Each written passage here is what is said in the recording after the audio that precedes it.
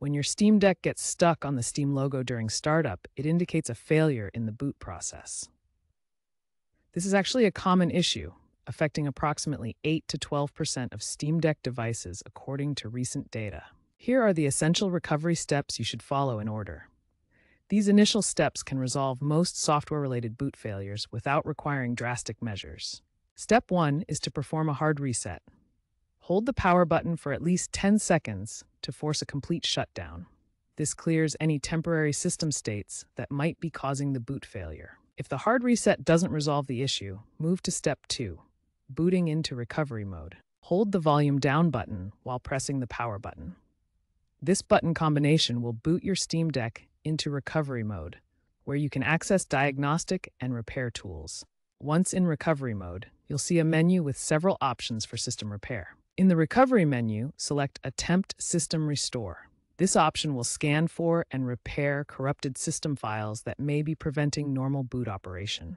If System Restore doesn't work, the next step is to check your storage device for hardware issues. Use the built-in diagnostic tools to check storage integrity. These tools will scan your storage device for file system errors, bad sectors, and performance issues that could prevent proper booting. These initial recovery steps successfully resolve the majority of software-related boot failures. If your Steam Deck still won't boot after trying these methods, more advanced recovery techniques may be needed. When basic recovery steps fail, advanced recovery methods become necessary. The most comprehensive solution is complete reimagining of the SteamOS operating system. First, download the latest SteamOS recovery image, version 3.5.7 or newer, from the official Steam website. This image contains a complete, fresh installation of the operating system. Next, create bootable recovery media using a USB drive with at least 8 GB of storage. Use tools like Rufus on Windows or DD Command on Linux to write the recovery image to the USB drive. Power off your Steam Deck completely, then insert the USB recovery drive. Hold the volume down button while pressing the power button to boot into recovery mode. Select Remage Steam Deck from the recovery menu. This process will completely wipe and reinstall SteamOS, which typically takes 30 to 60 minutes depending on your storage speed. Prevention is always better than recovery.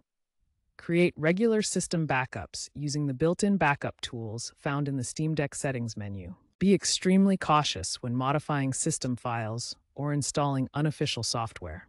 These modifications can cause bootloader conflicts and system instability that may require complete reimagining to resolve. Maintain an updated recovery USB drive and familiarize yourself with the recovery process before issues occur.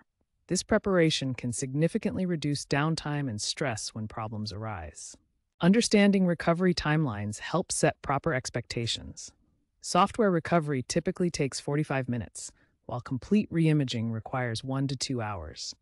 Having proper preparation reduces these times significantly. Advanced recovery methods provide reliable solutions for persistent boot issues.